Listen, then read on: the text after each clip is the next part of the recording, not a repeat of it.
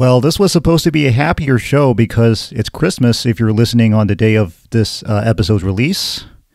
I'm Andrew Pang, and welcome to episode number 9 of Spartan Nation Now. So, as you may guess, this was supposed to be a Christmas special. I was planning on a much happier show than what I'm about to present. I was planning on shooting video of the San Jose State football team riding the bus back to 7th and Alma with the Hawaii Bowl trophy in hand, but unfortunately that was not to be, because San Jose State lost 24-14 to Coastal Carolina. Still, I'm going to have a lot more visual aids that I've been doing in past episodes, so please follow along on YouTube and make sure to click the like and subscribe buttons if you enjoyed this episode, as painful as it's going to be. So this is going to be a much more somber show than I was really preparing for. And I really didn't want to do this, but I am going to stick to my word and record a show for Christmas, as I indicated I would do last week. So I'll have a recap of what happened in that game and thoughts about where the San Jose State football program goes from here. But, of course, this is supposed to be a joyous season, so I've got to balance it out with some more positive news, because I've got to recap the men's basketball win versus Santa Clara, and women's basketball also had a win before they went on a rather extended week-plus break as well. So before we get to basketball, let's recap the football game, a rather disappointing one. Some of you did travel to Hawaii to watch the Hawaii Bowl.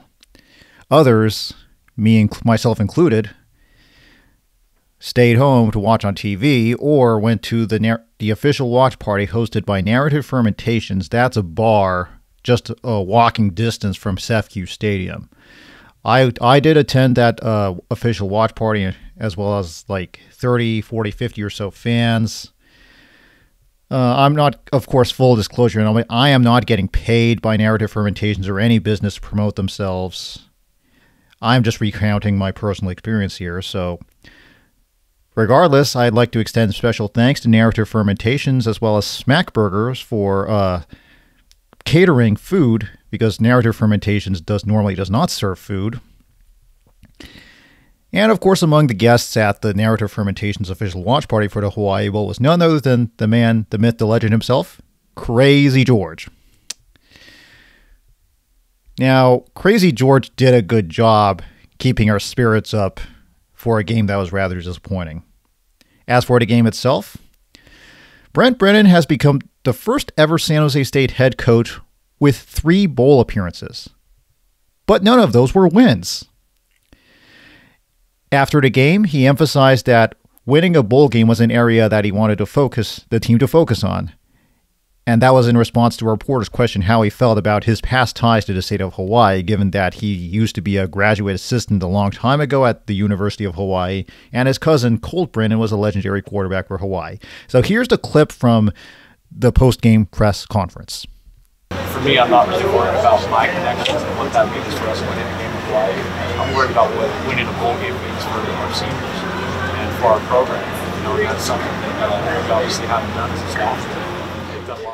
For much of the night, it was an ugly, ugly game where San Jose State couldn't run the ball, couldn't get timely stops, couldn't make catches, committed dumb, costly penalties, such as holding penalties that wiped out first downs or big runs. Or worst of all, there was a pass interference on a 3rd and 23. And guess what happened on that drive where the 3rd and 23 got turned into a free first down? Well, that was after a turnover where San Jose State had the second fumble of the night. Coastal Carolina would score a 49-yard field goal off that turnover and the free 3rd down, and led 17-0. That was in the 4th quarter. And you heard that right. San Jose State went 3 quarters without scoring a single point. What happened? This was not what I was expecting out of a San Jose State football team that had won 6 in a row with their backs against the wall and a 1-5 record. That 6-game win streak consistently had great offenses and shut down defenses. For all the hard work the team did to get to where they are, they just throw it away like that against a team that entered with a 2-game losing streak, including a 56-14 loss, and against a team that was missing their top wide receiver and a bunch of other guys to the transfer portal. Chevin Cordero played his final game as a college football quarterback, passing 16 for 30 for 215 yards and 1 touchdown. It really hurt the team where the wide receivers didn't step up. Nick Nash, normally Mr. Reliable and normally the deep threat in the absence of the injured Justin Lockhart, had just 1 catch for 24 yards. He was targeted 4 times. Charles Ross had 3 catches for 47 yards, and he was targeted 6 times. Now, San Jose State did have 2 starters on offense missing due to transfers, tight end Dominic Mazzotti and left tackle Malik Williams. To his credit, the offensive line with Williams gave up only 1 sack. But from what I saw watching the game on TV at Narrative Fermentations, Cordero was too often under pressure, as if it was bad enough that the run game was ineffective. So let's just say the Hawaii Bowl was not the finest moment for Williams in the offensive line. Excuse me. So we'll have to see how they do during spring and fall camp. As for running back Kyrie Robinson, his final college game was an ugly one for all the great stuff he had done on the run game during the 6-game win streak. Kyrie Robinson fumbled the ball twice. Both times led directly to Coastal Carolina points. 10 points. Worst of all, there was one fumble that was in the red zone. So that was a 14-point swing, a 10-point swing at least, in Coastal's favor. And that other fumble that Kyrie had was after a 20-yard run. So I actually went to the Coastal Carolina online roster to see what was up with the 2 guys who forced those fumbles. So the first fumble by Kyrie in the red zone was forced by a linebacker named Teddy Teokeng. I hope I'm pronouncing it correctly. I'm trying my best. I looked into his background. So it turns out that Teokeng is a transfer to Coastal Carolina from Notre Dame College. No, not the Fighting Irish, not the perennial powerhouse football team known for Rudy or George Gipp, but rather a school called Notre Dame College. That's a Division II school in South Euclid, Ohio, a few miles east of Cleveland. And who was the other player who forced a fumble from SJSU? A cornerback named Abraham T-Money III. He's also a transfer from another Division II school. So it's bad enough that Brennan has not won a bowl game in 3 tries. It's bad enough that San Jose State did nothing on offense for 3 quarters. It's bad enough that the team looked nothing like the team that we saw pull off that 6-game win streak that got them to this bowl game. But both turnovers were forced. Both of those turnovers that gifted Coastal Carolina 14 points, I should say. Sorry, 10 points. Were forced by Division II transfers. I don't think those guys even have profiles on 24/7 or the usual recruiting sources. I mean, I remember the team getting blown out by Ball State during the 2020 season, and then the way they just quit against Eastern Michigan last year, but then having 2 costly turnovers against your great senior running back, forced by some obscure Division II transfers. Geez, this makes this loss feel even worse than I originally thought. Now on defense, Coastal Carolina had their third-string quarterback starting, Ethan Vasco. That was because first-string quarterback Grayson McCall has been sitting out due to a concussion, and the second-string quarterback, Jarrett Guest, had entered a transfer portal. Guest had originally been on Coastal Carolina's depth chart as an or in the QB1 spot, but eventually Vasco got the start.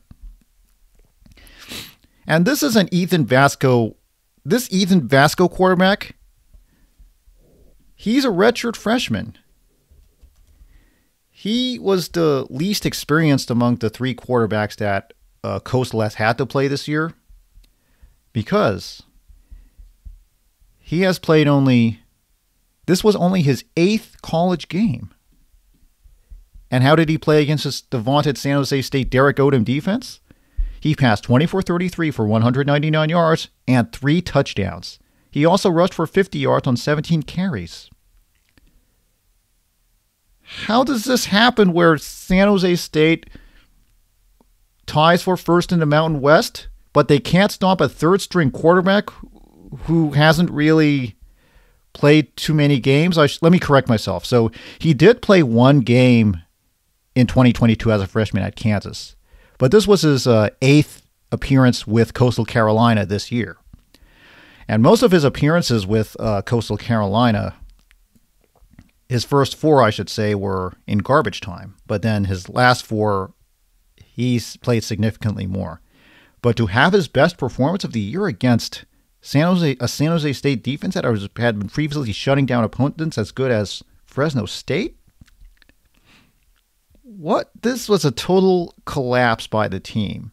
Something happened along the way between the regular season finale and the bowl game.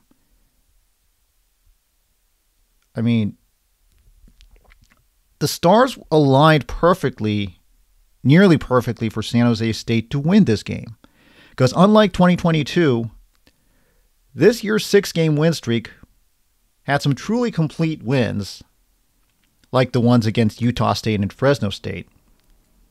And during that win streak, San Jose State combined a high-powered offense with an aggressive, possession-stealing defense. Compare that to 2022, where San Jose State barely escaped against some bad Nevada and Colorado State teams and beat a bad Hawaii team at home by only 13 points. I sense the 2023 team in the second half played with a lot more passion, a lot more heart than the second half of 2022, or the first half of 2023 for the matter. Sad to say, the San Jose State team that showed up in the Hawaii Bowl regressed to the 1-5, the one that we saw starting 1-5. Basically, the same old San Jose State. Is this result disappointing? Yes. However, I wouldn't be doing you, the listeners, a good service if I were to just be a knee-jerk critic.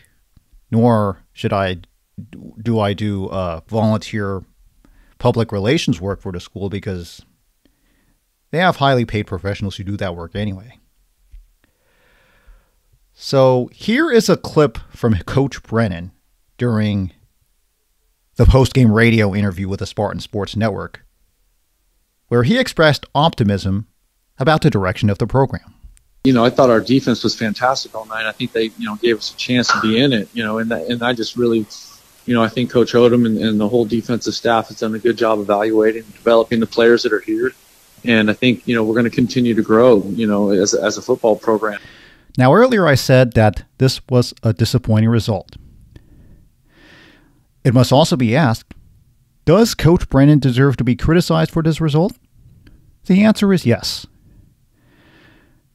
To his credit, he is the first San Jose State coach with 3 bowl appearances, but he's 0-3 in those bowl games. And at some point, he's got to bring back a bowl trophy to San Jose. Otherwise, recruits are going to stop buying into what he's selling. It must also be asked, does Coach Brennan deserve to be defended? The answer is also yes. Look at the 2024 recruiting class that was signed on the Wednesday before the bowl game.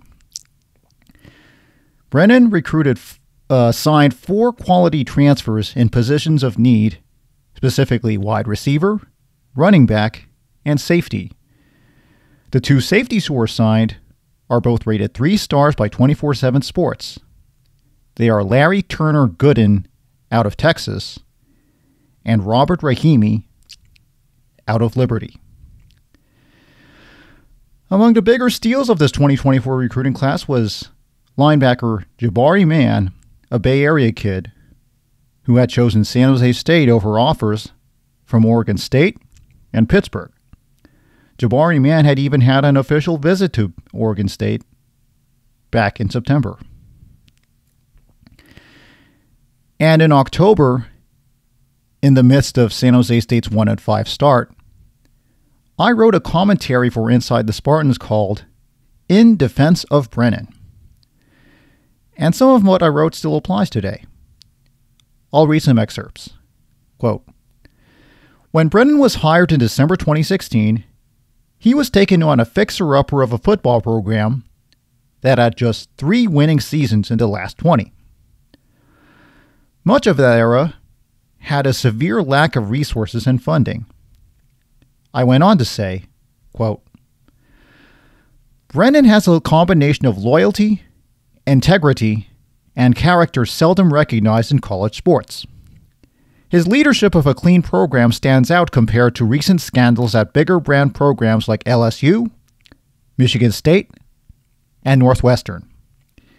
Adding the Beyond Sparta career development program, Brennan has enhanced the school's brand with an expectation that student athletes should prepare for life after athletics.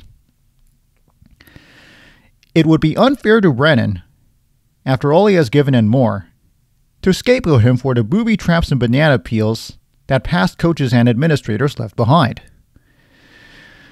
Doing so conveys the wrong message that San Jose State will not give future applicants any chance to sustain success. And in my commentary, I also named 2 other group of 5 coaches, Craig Bohl at Wyoming and Chris Creighton of Eastern Michigan, as examples of coaches who found ways to sustain success when given time to build programs. Craig Bohl, in fact, is retiring this year after 10 seasons leading Wyoming, and Chris Creighton just wrapped up his 10th season at Eastern Michigan with the 6th bowl appearance under his leadership. Now, on a side note regarding Eastern Michigan, not only did they get destroyed 59-10 by South Alabama right before San Jose State's bowl game, but one of the Eastern Michigan players started a fight after the game. So as easy as it is to complain about Brent Brennan being 0-3 in bowl games, let's keep in mind that Chris Creighton at Eastern Michigan was 0-4 in bowl games before that 2022 Potato Bowl win over San Jose State last year. Now, you know who you are if you're one of those detractors who didn't like Brennan and didn't want him from the first day. But as reported recently by Steve Berkowitz of USA Today, after the win versus San Diego State, Brennan's contract got automatically extended through the 2027 season. So ultimately, it'll be up to the athletics director Jeff Konya and President Cynthia Teniente Matson to determine the way forward. How can San Jose State be elevated from barely just winning, achieving winning seasons, 7-win, 6-win seasons, to the next level where they can consistently win 8, 9, 10 wins, move the ceiling up to 8, 9, 10 wins, similar to the glory days of 1973 to 1992. Will they force Brent Brennan to make changes to assistant coaches or the roster? I'm seeing that fans are scrutinizing of offensive coordinator Kevin McGivern once again for the failure to do anything on offense for the first 3 quarters against Coastal Carolina.